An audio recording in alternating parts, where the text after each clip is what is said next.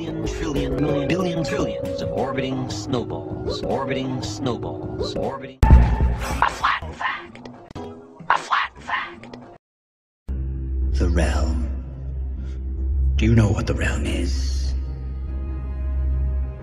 A story we agree to tell each other over and over till we forget that it's a lie. At the third stroke, it will be 9, 50, and 10 seconds. At the third stroke, it will be 10, 27, and 10 seconds. Greetings, ladies and gentlemen, and a warm welcome. Gods and Monsters at the Time Apocalypse, Chapter 3, Stargates of the Blind.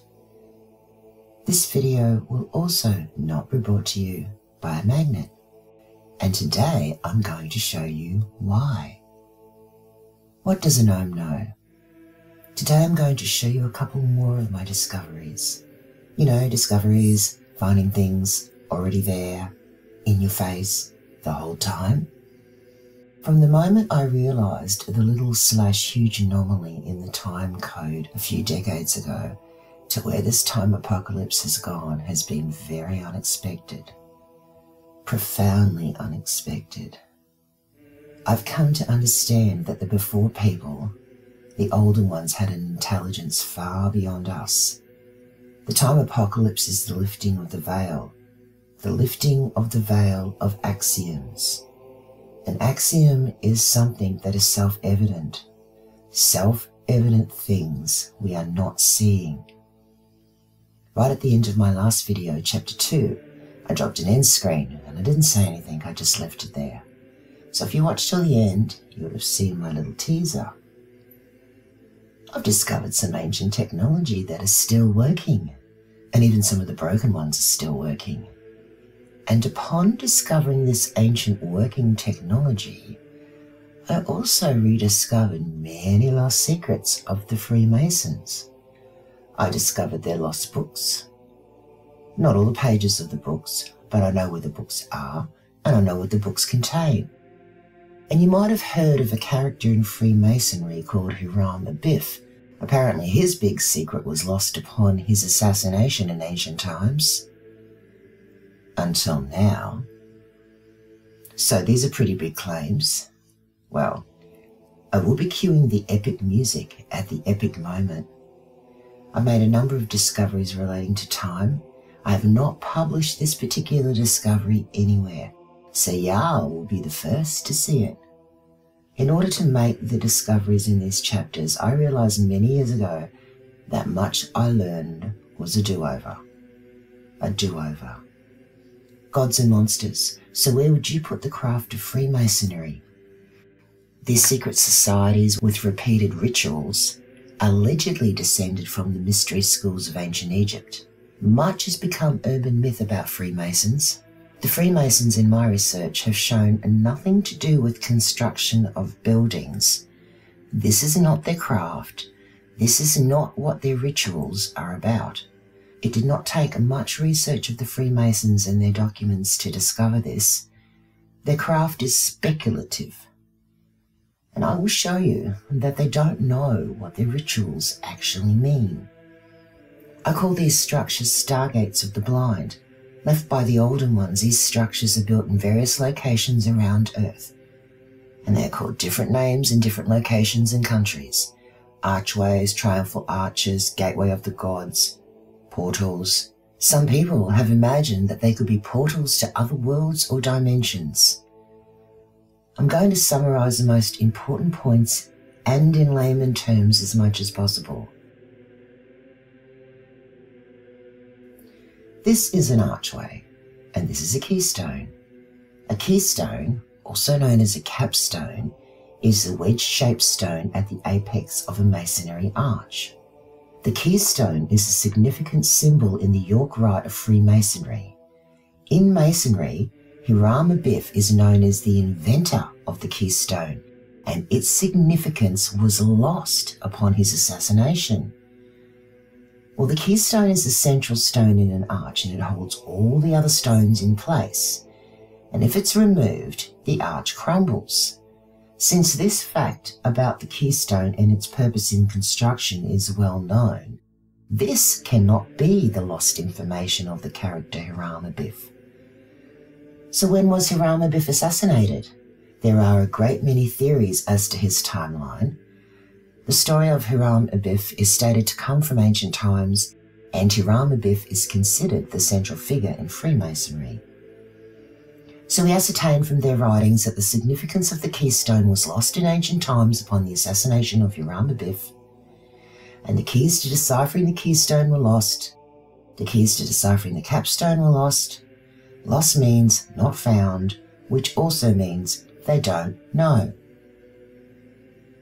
Until now, I've discovered the significance of the keystone. I found the keys. I know where their lost sacred books are. I don't know what all the pages say, but I know where they are and I know what they contain. And the flat fact of the matter is, those keys and those books belong to all of us. They are our inheritance. The keystone is the central stone of an arch, and we have structures left on the ground and artwork of arches that either once existed or perhaps were planned to be built. Some are incredibly beautiful, not built by a lazy, stupid, or an impatient people. Some of them have been moved to other locations, which in itself is a monumental task. Some of them have grand historical stories. This section is from Wikipedia. Little is known about how the Romans viewed triumphal arches. Pliny the Elder, writing in the 1st century AD, was the only ancient author to discuss them, and he wrote that they were intended to elevate above the ordinary world.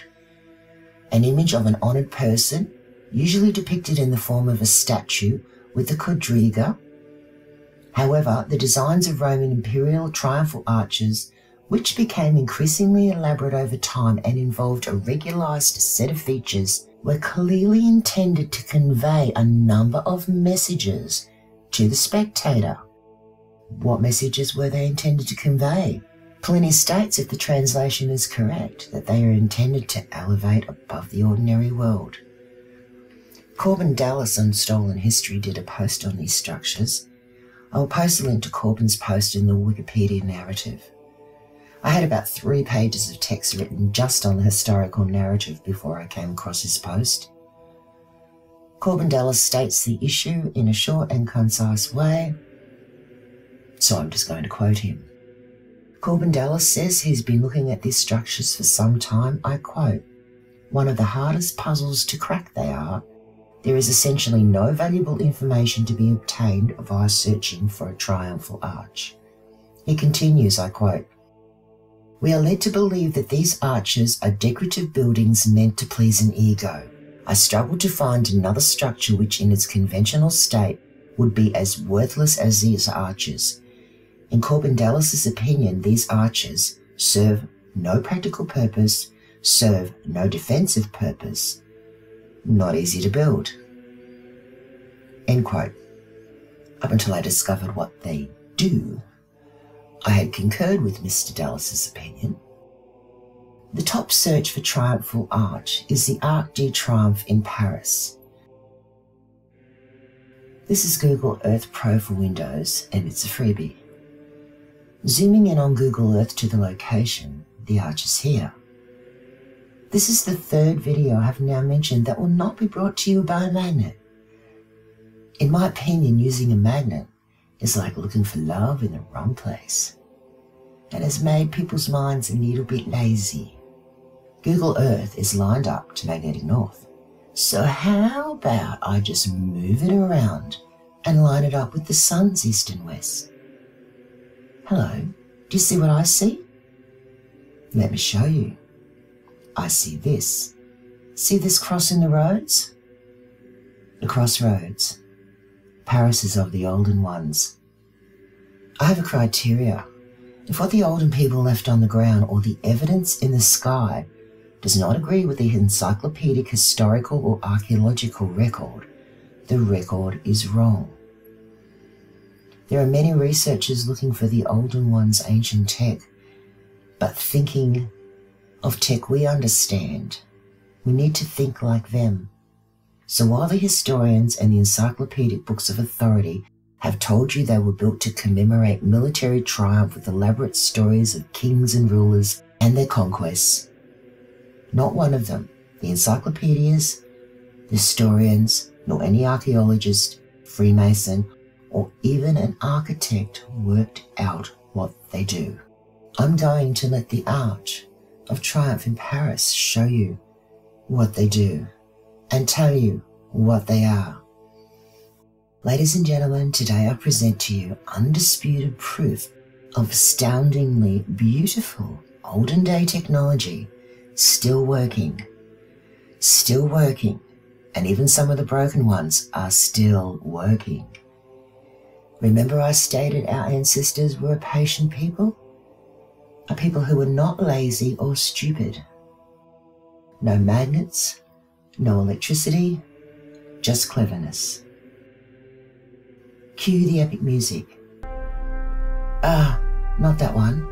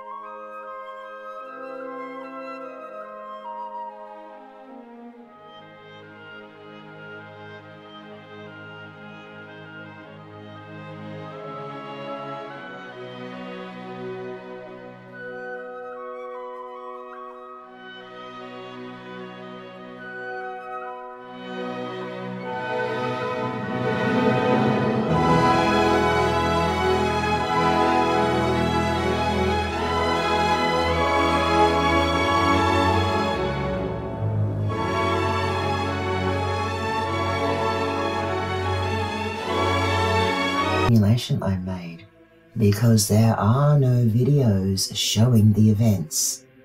How is their purpose not recorded in the historical record? People have taken the odd photo. Oh look, the sun's shining through the arch.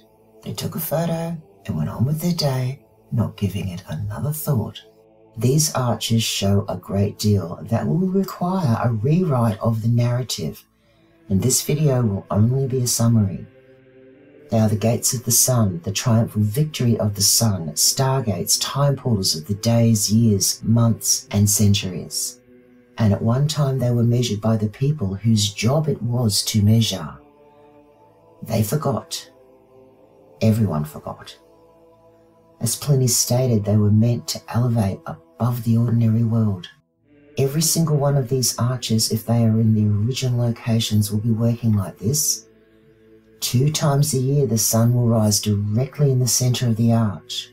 But also, if you go around the other side, you will see the western view and the sun set in the center of the arch 2 times a year. 2 sunrises and 2 sunsets. 2 times a year. Every archway with a single arch will need to be re-examined to determine whether the central arch measures the 2 equinoxes or the 2 solstices, or whether the arches be moved by the people who forgot what they do. After I realized what they do, after I asked the right question, then the answers seem to be everywhere. I am still confounded as to why the flat fact that the arches across Earth are time technology is not common knowledge, considering the really big clues were there all the time. This is how you can see and measure the degrees of the sun. This is what has been passed down to us. This is what they taught. And at this point, it doesn't matter what you think or what you believe. These videos are about the time apocalypse. Our counting of time comes from the olden ones. And the olden ones did not measure time by some imaginary vantage point outside, but from what they witnessed with their eyes. They also believed that God created the world. He was the creator, the great architect, the everlasting poet, and that this was the Son of God, the King, and this was the moon of God, the Queen of Heaven. Ladies and gentlemen, I see we come from greatness, a people of great skills, a people who thought in poetry and art, geometry and mathematics, with a bit of cipher thrown in for those paying attention. These structures are not hidden under a bed. They are not hidden in secret locations. They are monumental. They built these extraordinary stargates earthwide, these time portals to last for a very long time. And who do you think they built them for? For us. For all of us. Their descendants. Do you think they could have possibly imagined that their descendants would look upon their great works like dumbfounded monkeys while we watch them and other important works crumble to dust?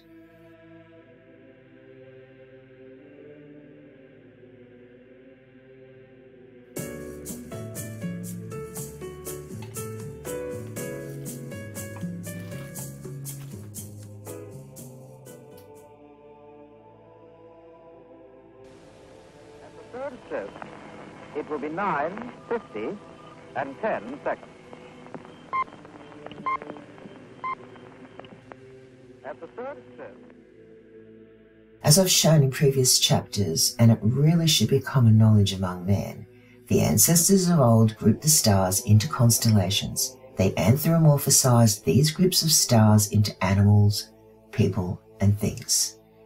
Many of the arches still display an anthropomorphic depiction, the figure of a man, sometimes a woman, riding a chariot with a quadriga of 4 horses.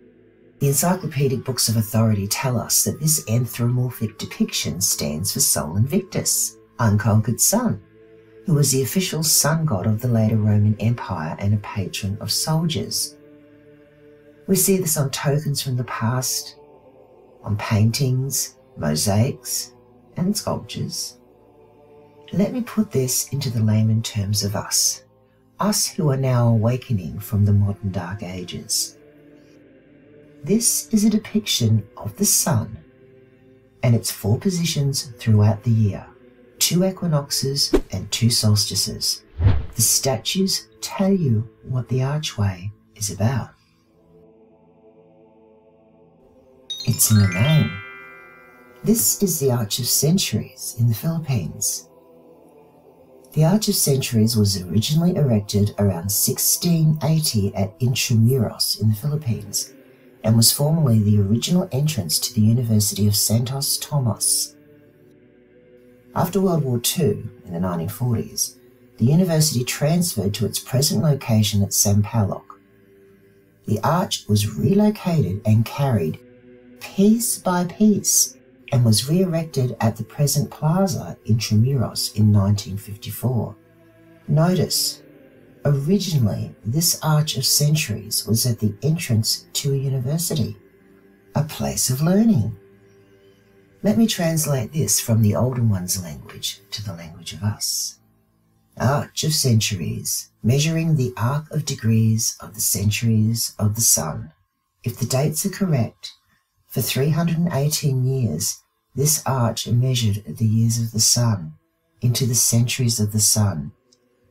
And then in the 1940s, people who didn't have a clue of this arch's important purpose moved it. Very unfortunate. It's in a name. This is the Janus Arch, also known as the Gates of Janus. Janus means archway in Latin. Janus was the Roman god of gateways and beginnings.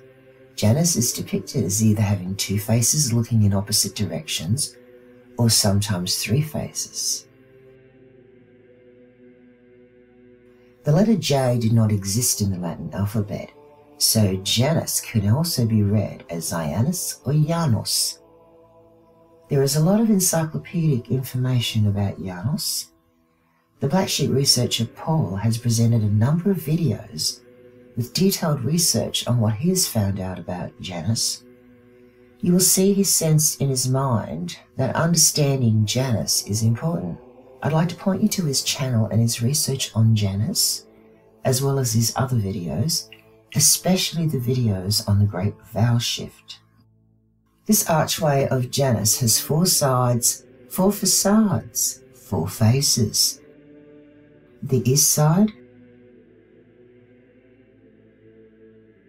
the north side,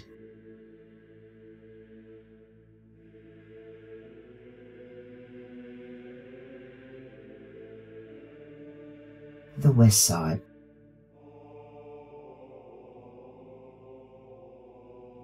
and the south side. We are taught to remember and repeat north, south, east and west.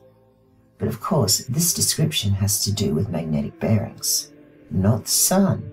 And remember, the time apocalypse is not brought to you by a magnet. East, north, west and south. ENWS. It is important to remember that they started at east. And in our timeline, the path of the sun's journey is east, north, west and south. As of writing, the sun is just about to enter the position of the March equinox 2021 at the 0° equator equinox latitude. The true and correct first day of the year. Happy New Year!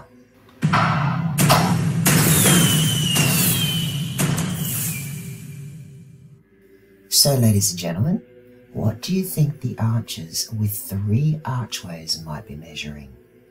I take this opportunity to introduce another forgotten thing. While I am quoting dates, please understand that I do not think these dates are correct. A reminder, an axiom is something that is self-evident. A self-evident thing is a flat fact, a truth, not a piece of philosophy or a theory.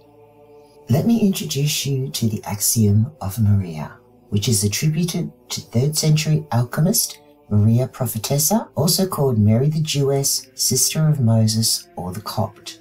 I will summarize and you can fish for more in the links. The axiom of Maria is a precept in alchemy. 1 becomes 2, 2 becomes 3, and out of the 3rd comes the 1 as the 4th.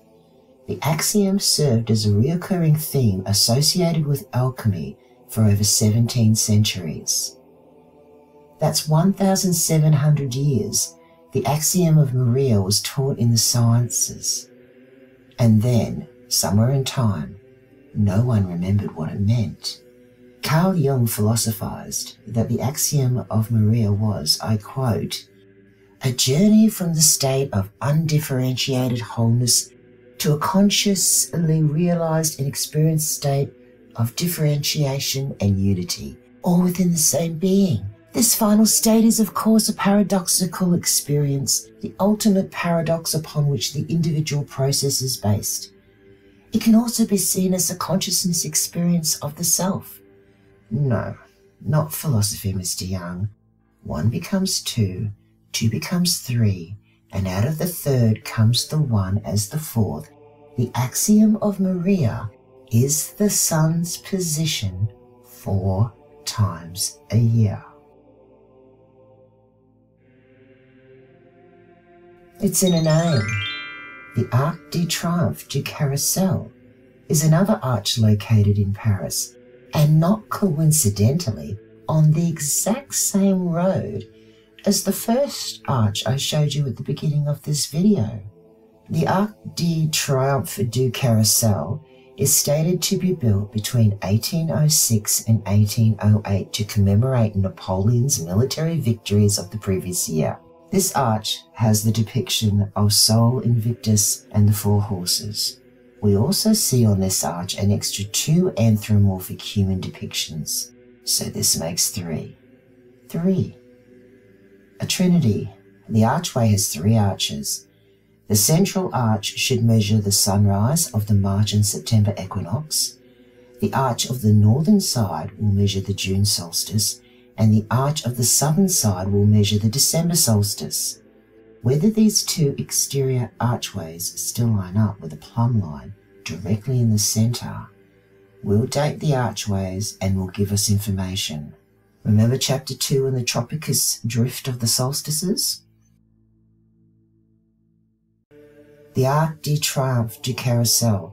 They knew the sun made a circuit from the March equinox to the June solstice to the September equinox to the December solstice and then back to the March equinox. You know this too. Circuit, circle, circus, carousel. The translation from the older one's poetical language to the awakening us's, the arc degrees of the circuit, the carousel of the triumphal Son of God. This is the carousel de Carpentis, the carousel of the carpenter. Who is the carpenter? The great architect of the universe? The son of a carpenter could also be called a carpenter. In the writings of Max Heindel, titled Freemasonry and Catholicism, I quote, "It is said that Jesus was the son of a carpenter, but the Greek word is tekton and means builder. Arch is the Greek name of primordial matter. It is also said that Jesus was a carpenter, a tekton himself. It is true, he was a tekton, builder or mason, a son of God, the grand architecton." End quote. Notice in the writings of Max Heindel, he states that arch is the Greek name of primordial matter. Do you think I've showed you all that they do? Could there be more? Yes, there is. Of course there is. I have one more arch to present in this chapter, and I saved this one for the last. By the historical writings, we see the significance of the keystone was lost upon the assassination of Hiram Abiff in ancient times, and we see nowhere in the encyclopedic record is their function as time portals identified. Nowhere. Yet, we have the triumphal arch at the Pan-Pacific World Exhibition. Many of you will probably have seen much about these world exhibitions and perhaps even investigated this particular world exhibition.